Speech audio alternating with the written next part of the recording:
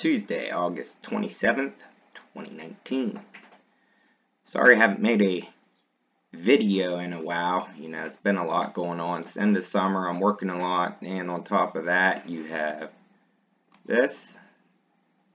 Sure you've heard of that. FBI is now considering conspiracy theories a new terrorist threat, and this TAP Act. And when you start putting all this together with 5G smart cities, you're getting social credit scores. They're going to monitor what you say online, and they can potentially, if you believe in conspiracy theories, deem you a domestic terrorist and throw you in a loony bin.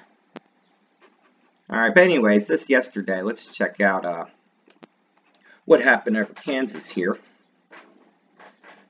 First, we'll take a watch at it, and then I'll explain it. And you can see this rolling down here, right? And you can see, and you see all these little dots around the radar. These are wind farms, okay? Working in conjunction. What Mr. Billy Hayes, when I have questions, I usually ask him. He was a guy, was an engineer on HAARP and built many similar devices. He was a military contractor. But anyways, so I guess you could consider him a whistleblower now. But he says, nope. I asked if that was cold front, and he said, nope, that was prior to the cold front. This is the collision of airborne. Let me pause that.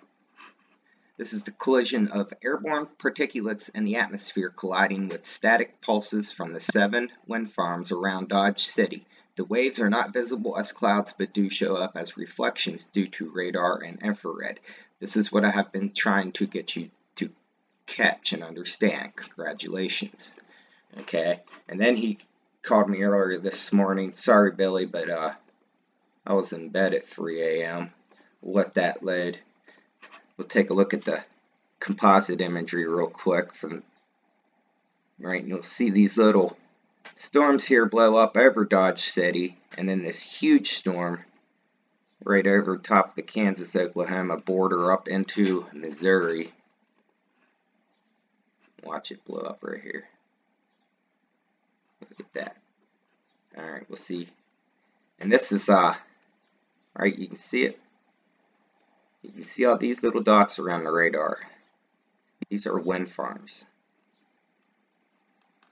And in this region, they are all over the place. This is Kansas, Oklahoma, North Texas. And these are an intricate part of this country's climate control system. Okay?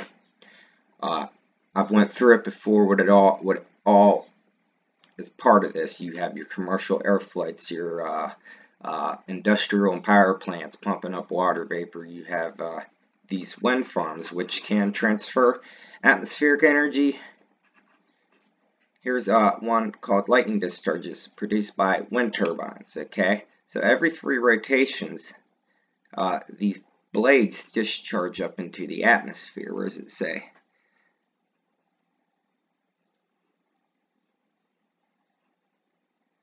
Right here, the repeated discharges can occur tens of kilometers away from the electrically active thunderstorm areas and may or may not precede a fully developed upward lightning discharge from the turbine. Similar to rockets used for triggering lightning, the fast movement of the blade tip plays an important role on the initiation of the discharge. Okay, so these things are constantly, these huge fiberglass blades are constantly rolling through the air, charging the air, and then they pick up enough of a charge to discharge into the sky. Look, this one's got your chemtrails on the background there. So I can leave a link to this and you can get more into it. And see, I have all these folders. You won't be able to see it if I open it, but I have all kinds of stuff on these wind turbine farms from notable scientists like David Keith and so on, talking about using wind farms for weather control.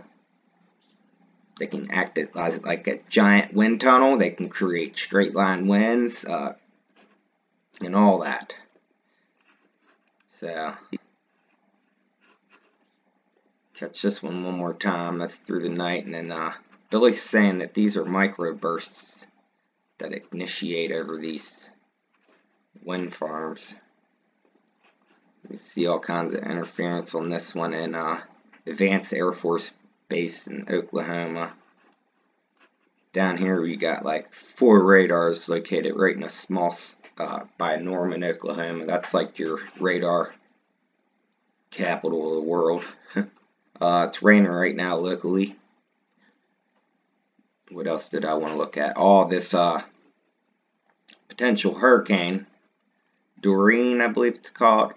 People have been talking about it. It finally showed up on the GFS model. I wasn't getting too excited yet, but it's got it coming up.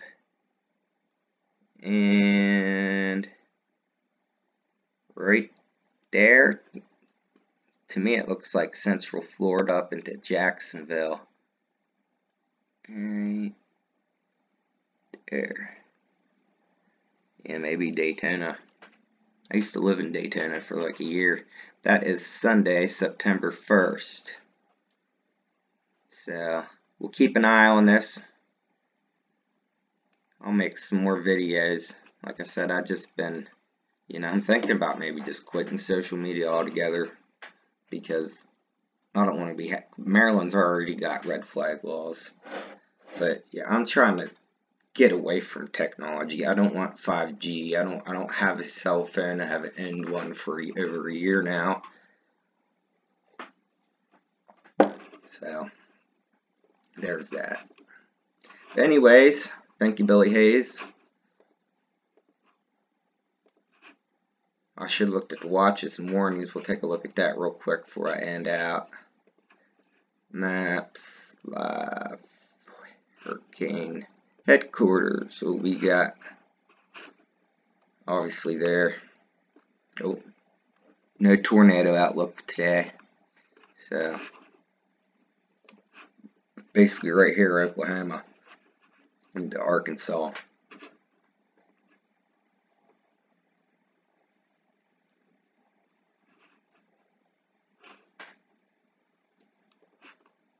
Other than that, we'll check back in at a later date.